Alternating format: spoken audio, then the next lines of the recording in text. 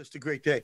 So I also heard that you had some visitors by your station there in the shape of Girl Scouts, and they came by to thank you.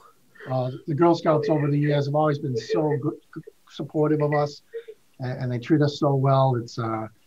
And they're just another example of the kindness, caring, and generosity of the community. But I'm sure everybody that was here at the time enjoyed seeing them.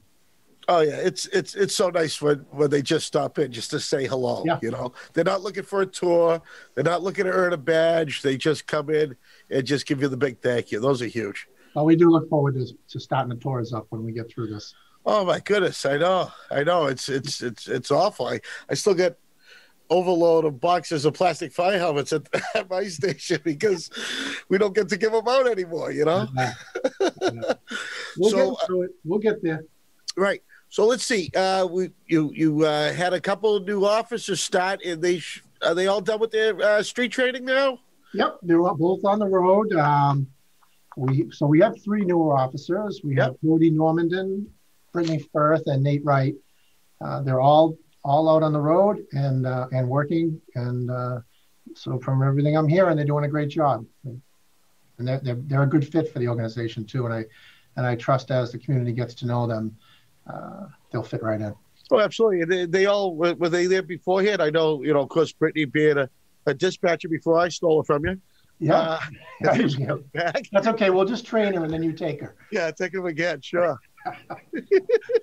She did a great job in communications, and I'm sure she'll do a great job here. We're glad to have her back in our building. She was always part of our family, but even when she headed east for a little while, but we're glad to have her back. Yeah, she just needed a little fixing, just a little tweaking. Yeah, thank you, Mike. So there was a comment that we got here where a person says that they believe that officers get special training to help people with autism. And I was wanting to speak about it because you know what? If somebody asked me that, it would never cross my mind that, that you would have that specialized training. And so if you could talk about that type of training you get, and also any other kind of training that I personally wouldn't think about that you people would have. Sure. I mean, the autism training is outstanding, and all the instructors are people who it's near and dear to their heart, where they have a loved one that is autistic, and then they get the national training, and then they go out and deliver it. You might have a 17-year-old autistic male who's 6'4", and we've had them autistic members of the community go into a bathroom with a knife. Okay, what are we gonna do? We're gonna storm the door? No, so you sit back. But what the class teaches a lot of things that you might not know about, say, touch sensitivity, how they don't want to be touched, or sound sensitivity, or proximity. Some of these things trigger people with autism.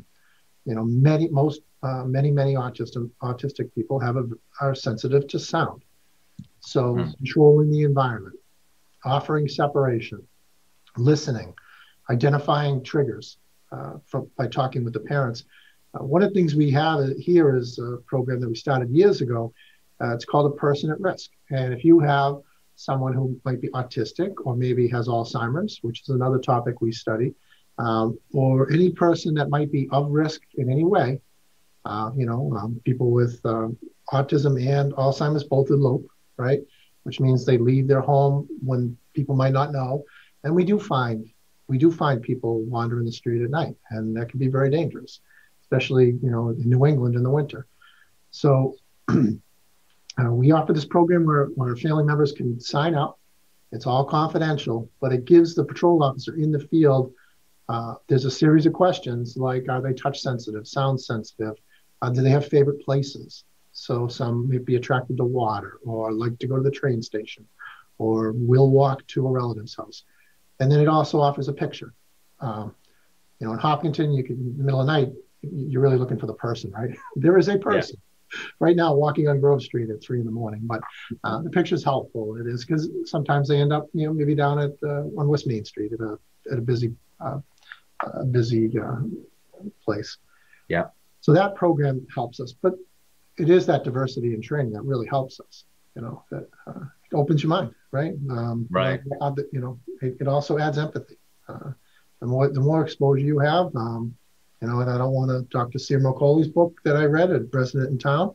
Exposure to diversity brings empathy, and I agree with. I couldn't agree with him more.